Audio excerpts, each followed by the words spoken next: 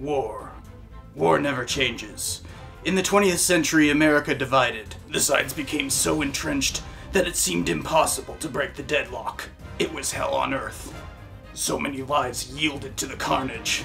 And it was all over whether there was too much profanity in popular media. Hey, Cypher here. Culture became a battleground in America throughout the second half of the 20th century. From the counterculture, New Left, Neoconservatism, and the religious right, these clashes came to define a new political system that developed by 1980, which we still inhabit today, at least in the United States. This was what Prussians used to call kulturkampf, or culture war, which continues unabated to this day. We might use millennial lingo instead of Gen X slang, but when people complain about SJWs, chuds, and cucks, they're just plastering over older slang like hippie, square, and punk. It's a tiresome affect created by those bereft of intelligent vocabulary. Though the culture war still rages today, it's been pretty much the same BS for the last few decades. The recent kerfuffle over high school history curricula is no different than what happened in the 1990s over the national standard. We can't seem to break the habit, and it's contributing to the political polarization of the United States. This episode is part of a series I'm doing on how we got to this point of political polarization in the United States. I've already covered the party switch in the first episode, so be sure to check that out if you haven't. But today, we're talking about how culture became a battleground in the United States.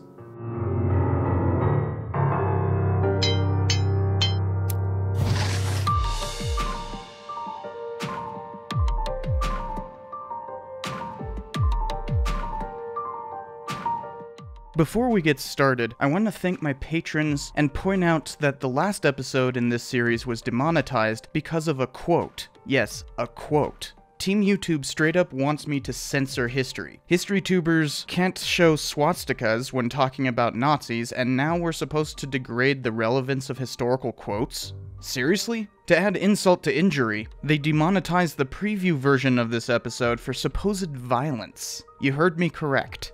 Can you imagine how stupid this supposed human reviewer has to be to come to that conclusion? Like the clips at the beginning are somehow violence, even though they're target practice.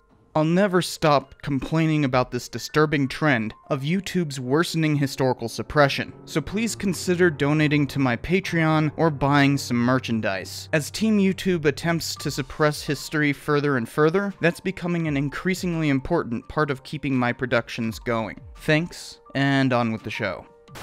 After World War II, the US experienced our greatest economic prosperity. We survived the war relatively unscathed, especially by comparison to the rest of the world. These were boom years for most Americans, in more ways than one. The abundance of wealth and glory of victory led to a sizable new generation of children, hence why they're called the baby boomers. As they grew up, Americans generally agreed on what direction the US should go, as in what counted as progress. Most were pro-New Deal and wanted to continue building a social safety net.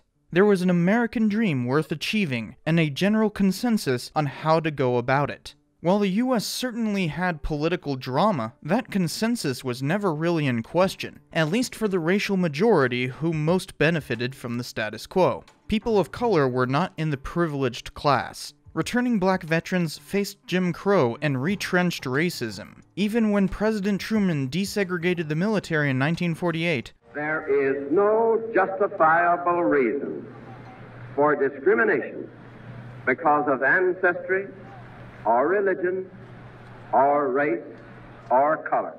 the Southerners of his party revolted, forming the Dixiecrats to attack the so-called communism of racial equality. Red baiting has always been a method of oppression in the United States, but Truman defeated the challenge, thereby continuing down the long path towards the party switch. Throughout the 1950s and early 60s, civil rights groups successfully protested Jim Crow throughout the United States. They gained favor through peaceful demonstrations. It was a tough fight, but their crowning achievement came with the passage of the Civil Rights and Voting Rights Acts in 1964 and 65. older silent generation and baby boomers grew up with the fight to end Jim Crow, and now it was in its grave. These Americans still had that spirit of dissent, and a new issue came perfectly in time for them to forget about any further civil rights. The US first actively intervened in the Vietnam War in 1962, but that was merely special forces. These were troops on the ground rather than advisors, but most Americans did not care at the time. It was just another small anti-communist conflict like any number of others, just with a few more troops. But in 1964, a small naval skirmish with some North Vietnamese torpedo boats, and then 2 days later with what was assumed to be another attack, but was actually a false radar positive, meant that the US was technically under attack in the Gulf of Tonkin. Congress gave President LBJ a blank check to escalate the war, and within a year, troops in Vietnam went from around 20,000 to nearly 10 times that. The war would eventually involve more than 500,000 troops on the ground, and considering the draft, as in conscription, was still being used, people had something new to protest. Dissent was widespread by 1965 and continued into the 1970s. They saw the consensus of the post-war years as stiflingly conformist and created their own society to oppose it. This counterculture was often more about pleasure than aimed at protest, but they forged a new way of thinking. Hippies, as they were called, had access to new drugs and contraception, creating a spirit of free love that defined the counterculture. Some even formed communes to practice this contradictory lifestyle in unison. Rock and roll became the primary musical genre a decade prior, and it quickly took on this ethos of protest and pleasure, filling the airwaves with nonconformity. The counterculture was everywhere, from popular media to hippie communes, but most importantly, at college campuses. The University of California at Berkeley had tried to crack down on student protests, citing that political activity was supposed to be off campus. Just as they were transitioning from civil rights to anti-Vietnam protests, this crackdown made students reposition for simply the right to protest overall. Beginning in 1964, they staged a series of sit-ins for free speech and won by the following spring. It was formative of much to come, as people used the movement to formulate a new kind of politics called the New Left. This was essentially the political wing of the counterculture. They took influence from the old left, like with Marxist thinkers, but sought to forge their own path which emphasized what the counterculture was about, namely peace and equality. It spread from campus to campus, state to state, until the New Left was its own political movement that came to prominence in 1968. After the Tet Offensive that year, public opinion soured on the Vietnam War. For it seems now more certain than ever that the bloody experience of Vietnam is to end in a stalemate, that the only rational way out then will be to negotiate, not as victors, but as an honorable people who lived up to their pledge to defend democracy and did the best they could. Protest reached a record height.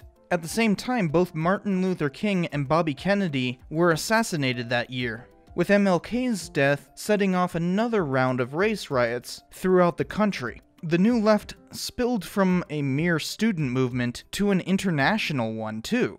Much of the world was swept up in these protests. They even had a massive presence outside the Democratic National Convention that year, which was violently suppressed as an unlawful assembly due to Chicago refusing to issue permits. The New Left was here and here to stay.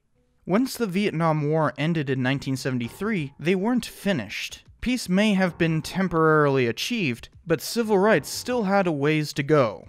There were movements like Red Power, Chicanos, and most prominently, a second wave of feminism which arose to push new civil rights. Liberal feminists wanted to continue where the suffragette movement had left off before World War II, that being the Equal Rights Amendment. It simply stated, equal rights under the law shall not be denied or abridged by the United States or by any state on account of sex. Radical feminists wanted a complete change in society to end patriarchy and institute gender equality. Both radicals and liberals could agree that they wanted the ERA, especially after the 1964 Equal Pay Act failed to be enforced by the federal government. Congress passed the ERA in 1972, and President Nixon endorsed it with a ratification period of just 7 years. But it failed.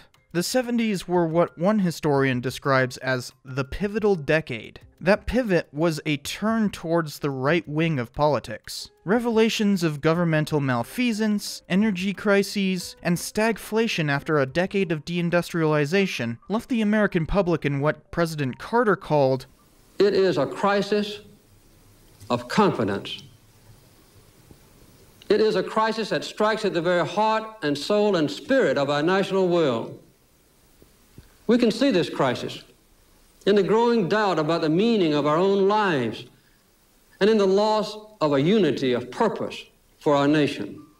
The New Left faltered in these troubled times, and a significant opposition arose to fight them, called Neoconservatism. It formed in response to the counterculture. Interestingly enough, a lot of the neoconservative intellectual leadership either came from the New Left or the Old Left. They really got their start as Trotskyists, arguing with Stalinists at New York City College. People like Irving Kristol and Daniel Bell drifted from the left during the ferment of the 1960s, creating a conservative journal in 1965 called The Public Interest. Then there was Norman Podhoretz, who steadily brought the Commentary magazine further to the right as he transitioned from anti-Stalinist Marxism to neoconservatism. They denounced the New Left for focusing on identity politics rather than materialist concerns of class like the Old Left. They subsumed issues of racism as a class problem. Even today, this is a standard neocon talking point, where they'll say it's class, not race. They also separated themselves from the old right by being less concerned with tradition, as well as being openly hawkish.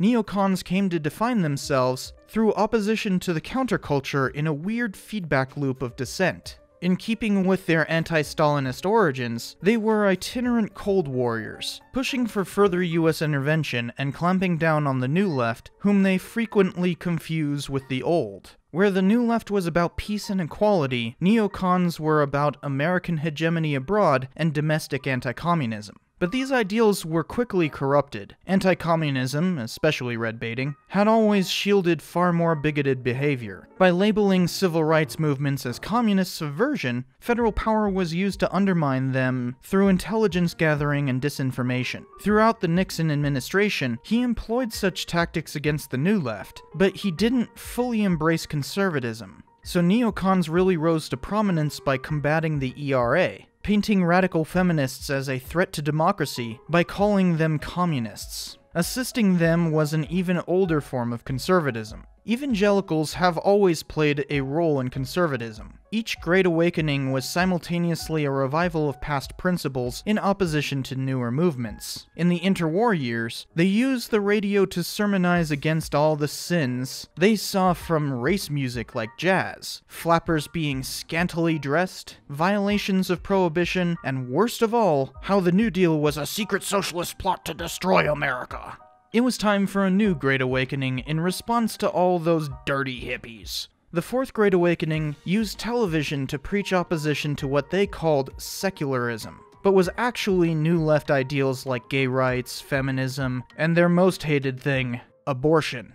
In the 1973 Roe v. Wade decision, the Supreme Court ruled that anti-abortion laws were unconstitutional because they violated a woman's right to control her own body, which was a tremendous win for second-wave feminists. But evangelicals thought abortion was an affront to God and a form of murder, so they campaigned against it. This religious right was concerned with traditional values, unlike neoconservatives, but they could unite in their opposition to the New Left. Neocons and the religious right turned their sights on what they saw as the most pervasive outlet for the New Left, which was the counterculture, as in all the popular media that supported it. In their view, the culture industry itself was corrupting children into becoming hippies. They complained liberalism in Hollywood would destroy America, either by creating communism or by upsetting so-called traditional family values. Won't somebody please think of the children? Just as with the 1920s, this moral panic plastered over very real racism, especially when the religious right was willing to call disco race music, leading to its eventual demise. Their outrage fueled a turn to the right during the 1970s, just in time for Ronald Reagan to arise. He was considered a weirdo conservative outsider in his first presidential primary, but by 1980, he clinched the nomination, combining old-line neoconservatism and the religious right into one somewhat incoherent cultural ideology. After all the malaise of Carter's term, the US elected Reagan instead. The Reagan administration constantly attacked liberal influence in culture. Since the counterculture had obliterated the consensus view of American history, a new nationalism needed to replace it. It's America, love it or leave it. So conservatives brought back American exceptionalism to fight the new left. As Reagan put exceptionalism the night before the election, well, America became more than a story or a byword, more than a sterile footnote in history.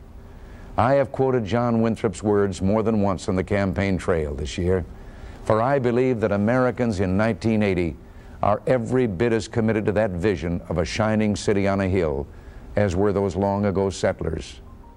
He heightened the drug war while making it about a personal choice to just say no, pointed to a so-called gay lifestyle as the reason to ignore the growing AIDS crisis, and constantly derided academics for supposedly indoctrinating children into communism. The Senate even held hearings about how rock music was corrupting children, leading to record labeling. Can't censor my thoughts. Censorship's against everything America stands for. Shit, fuck, see, dead, sex, blood, rape. Right or wrong, it's not choice to make. America's a beautiful land of the free. Don't think the words to let everybody see. Actual policy didn't matter in this culture war. Spectacle did. It served to deny liberal policy, but culture warriors either ignored that or were simply unaware. The religious right attacked new mediums as well. For instance, video games would come under attack for supposedly causing worsening violence in the US. Now, studies indicate that connection isn't exactly true, though there is a link between aggressive behavior and increased game usage. But beyond that, American violence has been on a sharp decline since 1990, in complete contradiction to increases in players. But just as with record labeling, saying video games caused violence was simply a bunch of pageantry to avoid the actual issues of demographic change, poverty, gun control, and policing. By scapegoating popular media, conservatives could sneak past the more difficult policy decisions that come with these issues. As neoconservative Pat Buchanan put it years later, culture is the Ho Chi Minh Trail to power. It was framed as a debate over our most fundamental ideals about who we are as Americans. This revival of nationalism subverted the debate over national policy. It's morning again in America. And under the leadership of President Reagan, our country is prouder and stronger and better. New left concerns of equality and peace were instead portrayed as undermining America through their insipid cultural influence.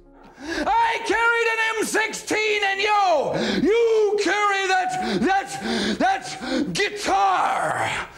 What do you want to do with your life?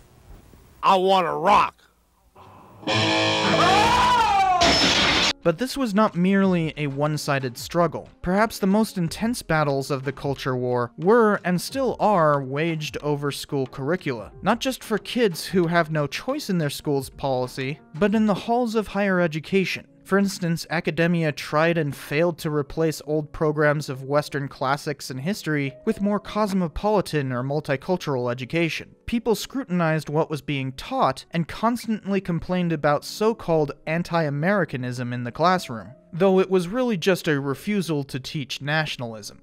Folks like to call it patriotism, but a true patriot acknowledges their country's wrongdoings, while nationalists prefer to deny it. This really swirled into being when Lynn Cheney became chair of the National Endowment for the Humanities in 1986. We decided to look at a group of institutions that seemed to us to affect the quality of the humanities in American life. We looked at cultural institutions like museums and libraries and state humanities councils, historical organizations, groups that bring humanities education in history and literature and philosophy to the general public.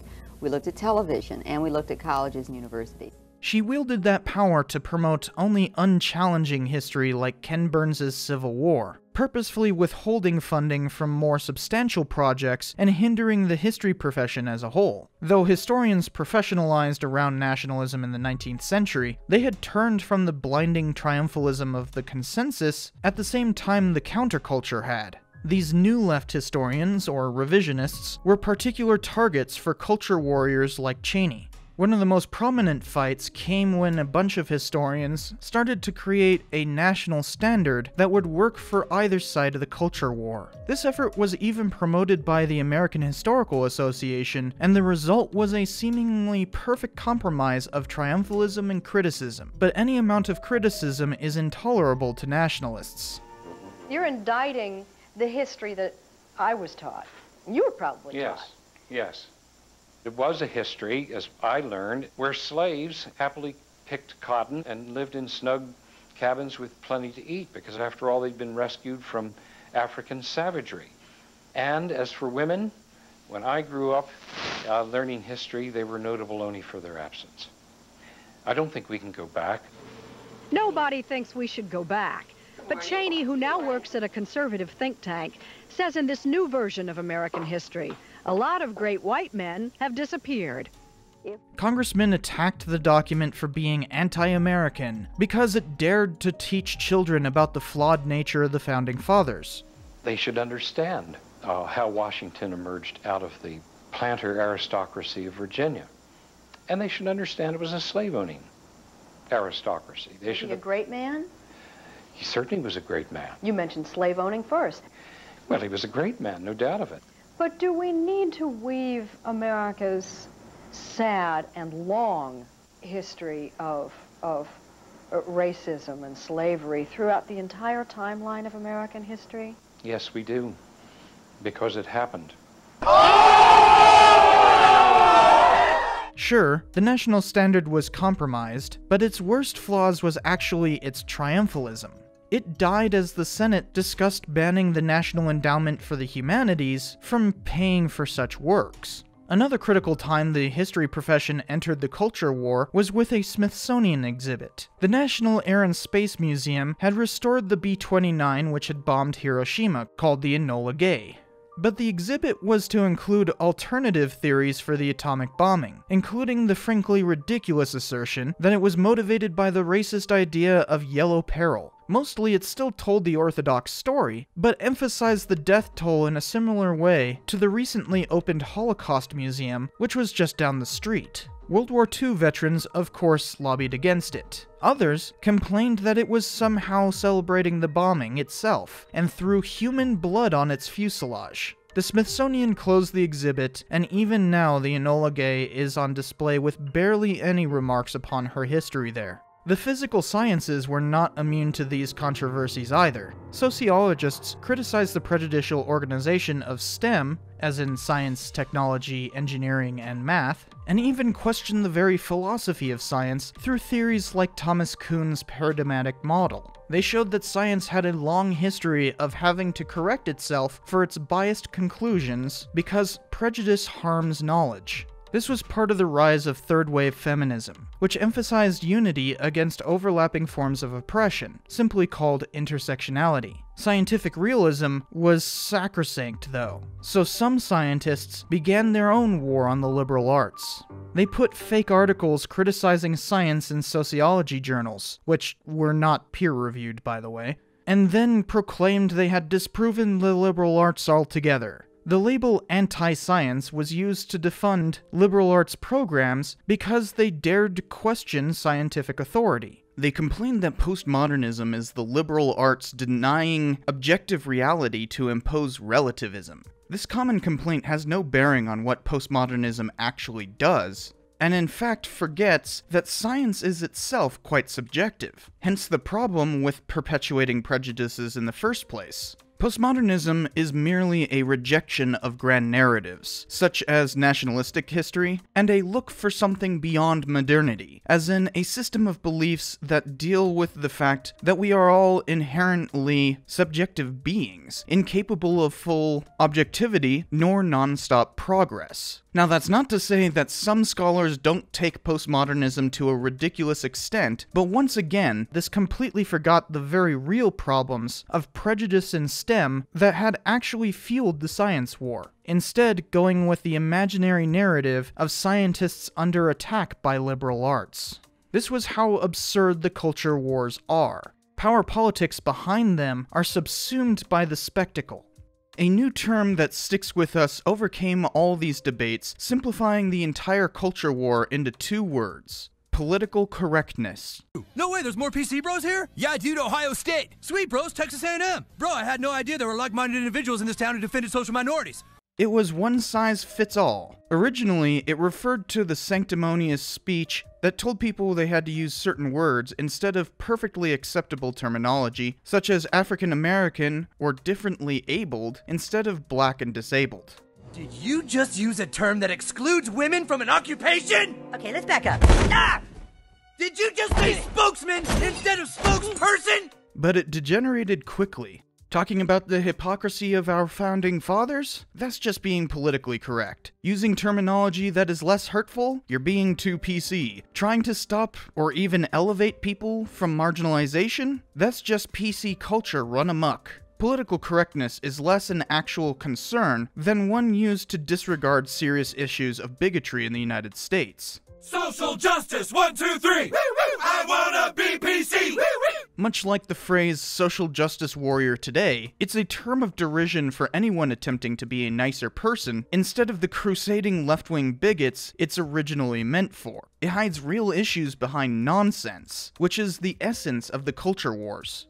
In 1992, Pat Buchanan gave voice to the neoconservative bent of the culture war in his concession speech during the election. The Democrats had nominated Bill Clinton, who was seen as the kind of hippie culture warriors loathed, despite him being actually quite moderate socially and conservative in nearly every other regard. In fact, Democrats had often sided with Republicans against the New Left throughout the preceding decade. For instance, Clinton's running mate, Al Gore, had actually fought for record labeling because he viewed heavy metal music as harmful for children, and his wife, Tipper Gore, was probably the biggest lobbyist who pushed those hearings in the first place. Since I seem to be the only person addressing this committee today who has been a direct target of accusations from the presumably responsible PMRC, I would like to use this occasion to speak on a more personal note and show just how unfair the whole concept of lyrical interpretation and judgment can be, and how many times this can amount to little more than character assassination. This attack was contained in an article written by Tipper Gore, which was given the form of a full page in my hometown newspaper on Long Island. I can say categorically that the only sadomasochism, bondage, and rape in this song is in the mind of Ms. Gore. These people were often opposed to the New Left, but neocons were to the point of abhorring any whiff of progress. Buchanan's speech is worth quoting in length, for it really defines the culture wars. He said, "The presidency is also an office that Theodore Roosevelt called America's bully pulpit. Harry Truman said it was preeminently a place of moral leadership. George Bush is a defender of right to life and a champion of the Judeo-Christian values and beliefs upon which America was founded. Yes, we disagreed with President Bush, but we stand with him for the freedom to choose religious schools. And we stand with him against the amoral idea that gay and lesbian couples should have the same standing in law as married men and women. We stand with President Bush. We stand with President Bush for right to life and for voluntary prayer in the public schools. And we stand against putting our wives and daughters and sisters into combat units of the United States Army. We also stand with President Bush in favor of the right of small towns and communities to control the raw sewage of pornography that so terribly pollutes our popular culture. We stand with President Bush in favor of federal judges who interpret the law as written and against would-be Supreme Court justices like Mario Cuomo, who think they have a mandate to rewrite the Constitution. This election is about more than who gets what. It is about who we are. It is about what we believe. and what we stand for as Americans. There is a religious war going on in this country. It is a cultural war as critical to the kind of nation we shall be as the Cold War itself, for this war is for the soul of America. And in that struggle for the soul of America, Clinton and Clinton are on the other side, and George Bush is on our side. A common dog whistle used throughout these speeches is the term Judeo-Christian values. It's an imaginary idea with no basis in theology. In fact, the phrase is quite Orwellian, because George Orwell coined it. But it really gained parlance with the religious right when claiming that they're being persecuted. Nobody expects the Spanish Inquisition! This victimhood complex emphasizes a false solidarity with Israel after the horrors of the Holocaust. Conservatives like to claim that the US was founded on such values, and that's the tradition they wish to preserve. The problem there being that many of the founders were deists and even explicitly wrote in the Constitution that Congress shall make no law respecting an establishment of religion or prohibiting the free exercise thereof. This also forgets that the Second Great Awakening was a conservative turn against the secularism of the Founding Fathers, making the idea that the country was founded on religious ideology whatsoever quite laughable to that generation. So preserving so-called Judeo-Christian values is nonsense, designed to drum up opposition to the New Left, as so much of the culture war is. It's kind of a brilliant strategy if you think about it, at least if that was fully intentional. Of course, for most culture warriors, they fervently believe their own rhetoric, no matter how easily disproven it is. Only folks like Buchanan fully understood the grift when he said culture is the Ho Chi Minh Trail to power. His 1992 speech crystallized the sides of the culture war, forming the basis of reactionary politics to this day.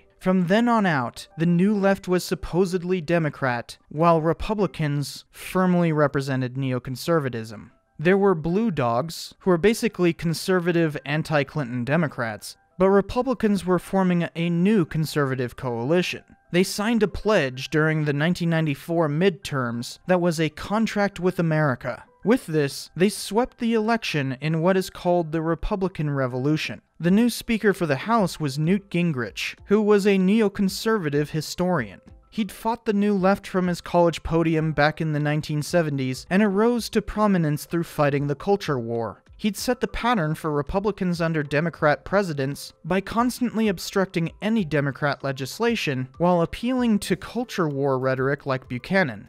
By threatening filibusters and killing legislation in committee, they deadlocked Congress, allowing for more and more conservative legislation. When something managed to get through the deadlock, they'd rely on culture war rhetoric to say that anything slightly liberal was an existential threat to the soul of our republic. With these tactics, Gingrich managed to shut down the government for 5 and 21 days. Then, with Bill Clinton having lied under oath about sexual misconduct, I did not have sexual relations with that woman. They impeached him, showing off the lascivious affair for media outrage, rather than the actual charges of perjury, which obviously would not garner as much attention. By the end of the 1990s, the pattern was set for how actual issues would be covered up with outraged rhetoric. It's purely a strategy of attacking the opposing side rather than real engagement with policy. The culture war continued and exemplified America's gradual political polarization. But remember, it's mere surface dressing. We are currently in what historians call the Sixth Party System, which began sometime between 1968 and 1980. The culture wars belied a great rightward shift in politics which culminated in Reagan's ascendancy. But that rightward shift had one more piece than neocons and the religious right. Some historians have called our current era the Second Gilded Age. Yet both Republicans and Democrats share the ideology that has brought that about. Economists and political scientists call it neoliberalism. Most politicians nowadays are neolibs, but it really picked up steam during Carter's presidency, and Reagan fully adopted neoliberalism. Every POTUS since then has been a neolib. And yet, despite this seeming political unity, it has served to divide Americans more than anything else. But that will have to wait for the next episode.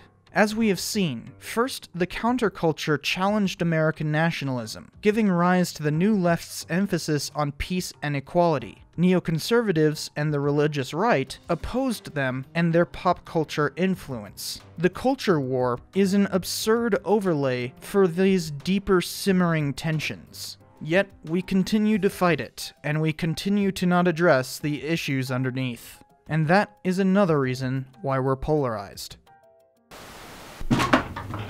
King. King. Do you need to get out of here? Do I need to put you out? More? And it was all over.